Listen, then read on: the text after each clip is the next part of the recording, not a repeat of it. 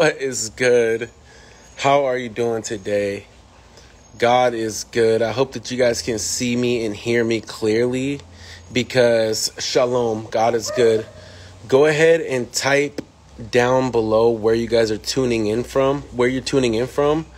Please let me know. I can't necessarily read your comments right now because of a technical difficulty, but everybody watching will be able to see where you're tuning in from. And I think it's amazing to see people from Dubai, Ireland, Yugoslavia, China. They tap onto these lives that we do on this Instagram account. And it's just fire to see all types of people from all different types of places. Type where you guys are tuning in from, and it will be greatly appreciated. Either put the flag where you're from, where you're tuning in from. We're going to give you guys some Jesus content right now, some real life, helpful Jesus content that can affect your day. But before we do that, let's do a little small talk. Got a little cafecito right here, some coffee. Just enjoying Mother's Day with my bae, Stephanie to Jay. God is good. God is good. God is good. God is good. Thank you so much for tapping in. But this is a live that I've been wanting to do for a while. So when you think about the fact, okay, have you ever seen the movie The Truman Show? The Truman Show. It has Jim Carrey as the main person of the show, the main character of the movie. And so Jim Carrey, if you haven't seen it, if you have, bear with me for a moment, and I'm going to get to how this connects with the Bible in your day, in your life, in your moment right now. So basically, Jim Carrey is the main actor in this TV show, or in this movie, right? But in the movie, he is the only genuine person. Everybody else is an actor. Everybody else is just pretending. Okay, and they're trying to convince him that they're real. Or they do. They convince him that they're real. So he's in a TV show, but he's the only authentic person, and everybody else is acting. They're all actors. Everybody around him is an actor, but he's the only genuine, real, authentic person. Okay, so that's this movie, The Truman Show, starring Jim Carrey. Jim Carrey, he's a real person. Since he was born, he was bought by a TV show, and they just all, I guess, role played and convinced him and gaslighted him to think that he was in a real world, that he had real friends, that this was his real wife. But everybody's paid actors around him. And it's such an interesting movie. If you haven't seen it, I would highly recommend it. We just watched it like 2 nights ago.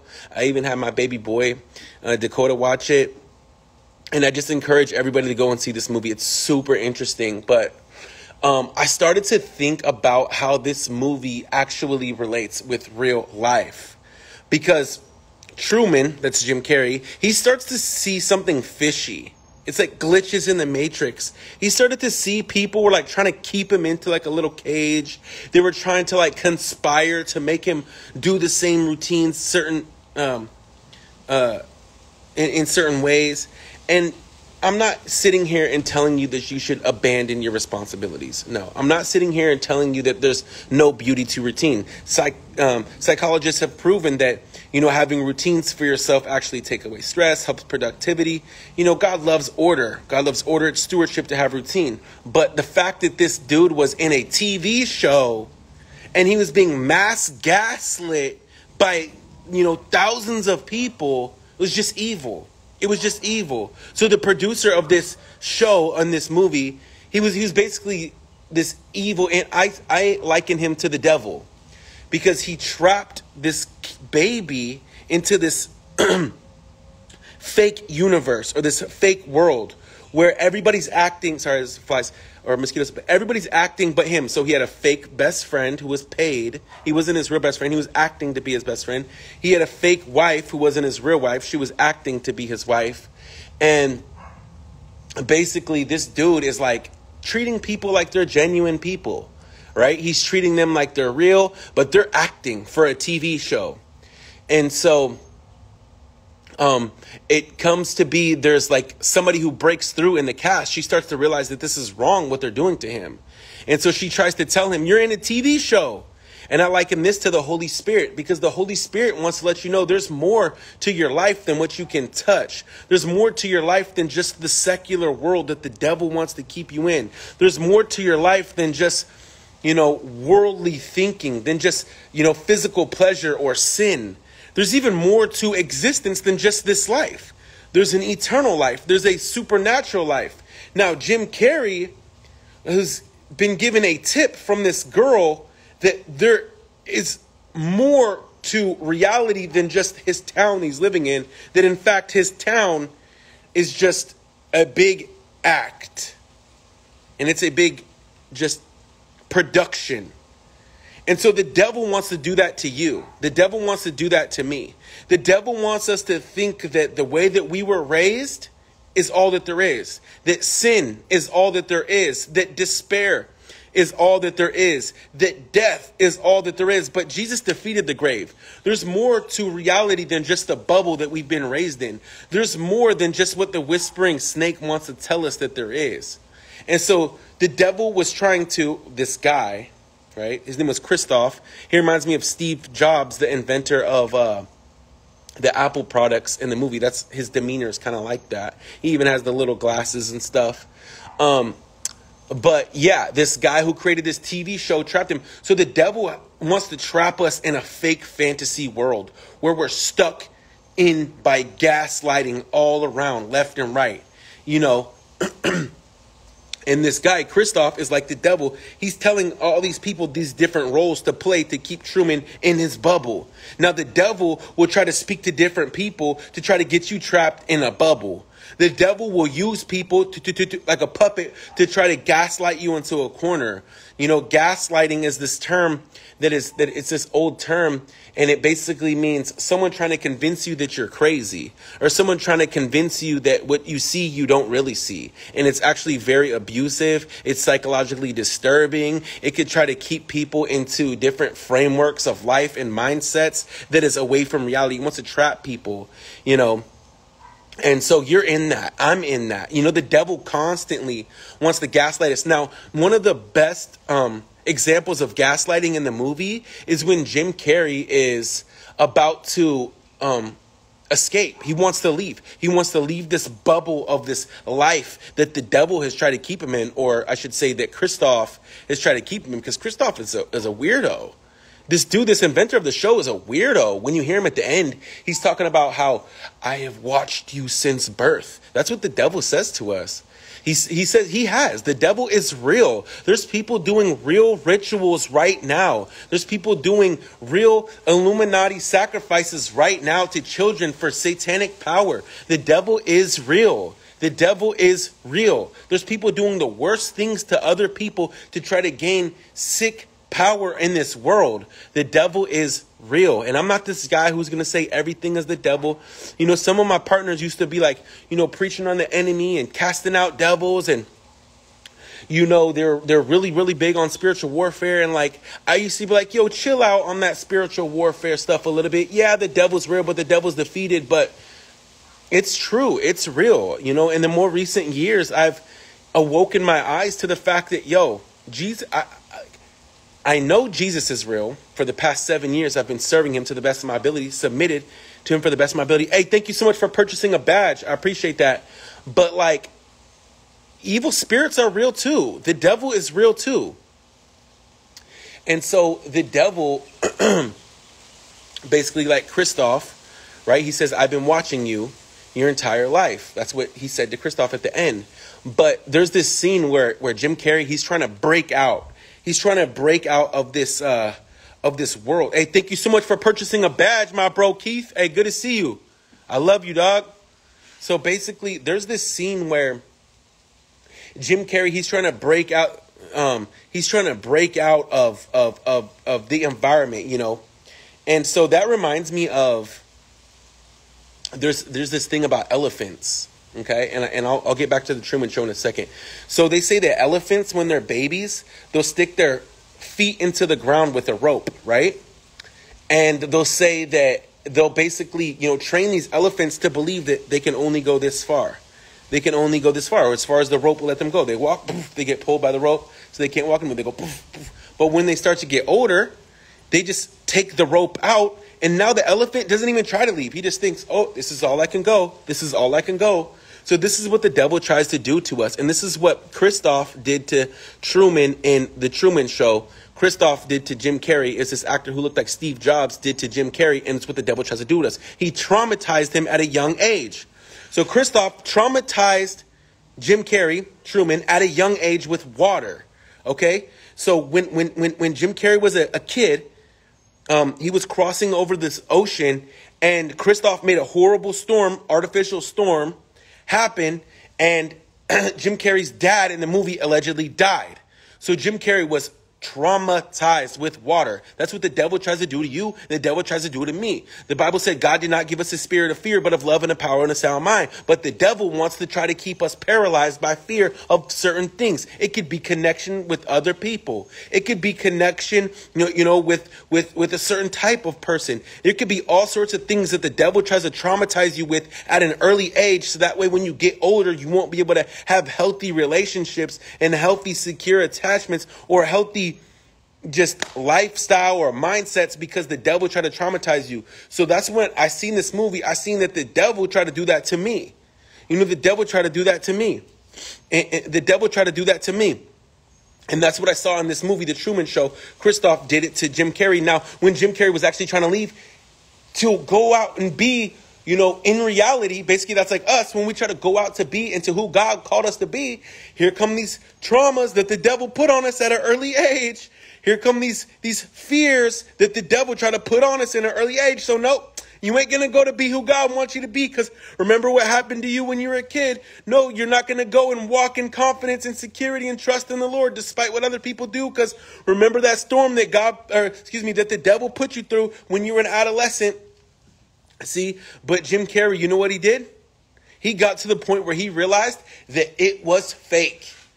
And that's what happens that moment when we're at church and we're at the altar. And who announces themselves to us? None other but King Jesus Christ announces himself to us. And that's what happened in the movie. This girl, she told him, yo, you're in a TV show. You're in a TV show, dog. And it wasn't until years later that he started to realize it himself. How many times did that happen? That happened to me. Jesus Christ revealed himself to me when I was like 18. But it wasn't until I was like 25 or something when I was starting to realize that, all that Jesus stuff is actually real. This Bible stuff, the devil stuff, this sin, this righteousness stuff is actually real. So I'm like, bruh, I got to break out. I got to leave this world. I got to leave this world of smoking marijuana. I got to leave this world of drinking alcohol. I got to leave this world. And so that's what I did. That's what I did by the help of the Holy Spirit. I saw the traumas. And you know what? I went over the traumas. I saw the evil and I went over the evil, by the grace of God. So that's what happened in the show, The Truman Show, in the movie, The Truman Show. Jim Carrey, he saw that he was in a fake fantasy world, and he was done. He was done being fooled. He was done being tricked. He was done being gaslit. He was like, nah, what y'all telling me is not lining up with reality. The things that you guys are trying to show me is not lining up with what reality is, with what God says. And if your environments are not lining up with what God says, for Christ's sake and for our sake, for the people who need to see you walking in your God calling, for the people who need to see you answering your calling, break out of those deceptions from the enemy. Break out of those fake worlds by the grace of God. And that's what Truman did. He got to the ocean and he was scared, but you know what? He was more scared to stay in a fake world than he was of the traumas. And we have to get to that point where we're more scared of staying in a fake world than we are scared of our traumas. We have to be more afraid of not facing our traumas than we are of the actual traumas. We have to say, you know what? I'm not going to live in a gaslit universe. I'm going to go and get to reality. And that's what he did. And you know what? When he did that, guess what happened? The devil waged all war on him. So don't be surprised if when you decide to answer the calling of God on your life, the devil comes after you like never before. It's going to be war. It's going to be storms. It's going to be hard. It's going to be all types of different things coming your way because the enemy is scared. It's like the children of Israel when they left Egypt. You know what happened? Pharaoh started to chase them because Pharaoh knew that God's hand was on them. They had so much gold that they had taken from the enemy. They wanted it back. They wanted to treat these people like slaves. And that's what the enemy wants to do with you. He wants to treat you like a slave. That's what Christoph wanted to do to Jim Carrey. He wanted to use him as his slave, as his puppet, to make money off of him, to manipulate him, to use him, to gaslight him. But you know what? When you got a glimpse of Jesus Christ, when you got a sight of reality, there's a song in Spanish that says, una mirada de fe, una mirada de fe. No, it's about una mirada de fe, una mirada de fe. It's like que puede salvar the pecador. It says just one look of faith can save a sinner. I think that's what it says. I don't know. I could ask Stephanie if that's what it means, if that's how it says it, but it's something like that. Just one look. When you see a moment of freedom, when you see that you don't have to be tormented by spirits, when you see that you don't have to be tormented by sin, when you see that you don't have to live in a cage to the enemy any longer, God is going to give you a desire for the things of God. He's going to help you to break out of this gaslit, fake, sinful, evil, worldly world and leave it behind and walk toward the gates of heaven. Freedom, freedom, freedom in Jesus' name. The Bible says where Jesus is, where the Spirit of the Lord is, there is freedom. Where the Spirit of the Lord is, there is freedom. Where the Spirit of the Lord is, there is freedom. Where the Spirit of the Lord is, there is freedom. And I just pray for everybody watching that you could get a glimpse of God right now, that you could get a glimpse of freedom with Christ right now, that you don't have to be gaslit by the enemy. You don't have to be in chains of sin. You don't have to be in chains of evil and threats of traumas, that you can walk in freedom in the mighty name of Jesus Christ. And so what happened was Jim Carrey, he got to the wall. And he had a last choice. Was he going to stay in the show or was he going to go to reality? And you know what? He went to reality. He went to reality. He broke out. And the girl who told him about reality, she came and met him. It shows her running. So that's how life is like the Truman Show. And I hope that you guys can see that and realize that and understand that in your moments, the enemy's going to try to gaslight you and scare you and trip you up with fiery darts to stay stuck into the world that he wants you to be in, to use you as his puppet. But there's a whole greater world. It's called the kingdom of God. And it's where God has a perfect purpose and a plan for your life. He has freedom for you in Jesus Christ's mighty name. You're not here to be somebody else's entertainment, the devil's entertainment. You're here to let God use you as a tool for the kingdom of God. I pray the blood of Jesus Christ over everybody watching. God, I pray that you would give them insight, God, to be able to see, God, that there is more than what the enemy says, more than what the enemy has to offer, God, that there is more than what the enemy wants to say and try to convince us as, God. I just pray that you would just minister to them right now, God, that you would let them see a vision of themselves walking in freedom according to your plan, walking in freedom, God, according to the purpose that you have designed them for, Father God. I pray that if there's anybody dealing with any spiritual attacks, God, that you would bind and rebuke the enemy right now in Jesus Christ's mighty name, Father God, that you would, God, give people peace over the fiery darts of the enemy, Father God, that you would give people strength to be able to cross the oceans where you want them to walk into their calling, Father God. I pray that people could keep you front and center on their minds and on their hearts tonight, God. And I pray that everybody watching could answer the calling that you have on their life, God. In Jesus Christ's mighty name we pray. Amen and amen. All right, you guys, if you guys have been blessed by this, man, praise God. I've been wanting to preach on this for a while. I might preach on this again in the near future. Stephanie might join me and we both preach on it because she had some good insights about how this was like the kingdom of God as well. So, I was going to release this song on May 16th, Fires in the City, but unfortunately now we're not going to be able to. We're going to drop something else that day. And if anybody is able to and willing to and wanting to sponsor the ministry, if you would go to Cash App, type in $ Sacred Music Tribe. That's the $ Sacred Music Tribe. $1 helps, $2 help, $10,000 helps. Anything you guys can have to help us sponsor the ministry, we greatly appreciate it. Just trying to spread Jesus, just trying to submit to Jesus and let God use us. I've been reading Psalms so much. I'm in the middle of also this Jordan Peterson book, 12 Rules for Life. But just trying to answer God's calling and walk in God's calling. So thank you guys for tuning in.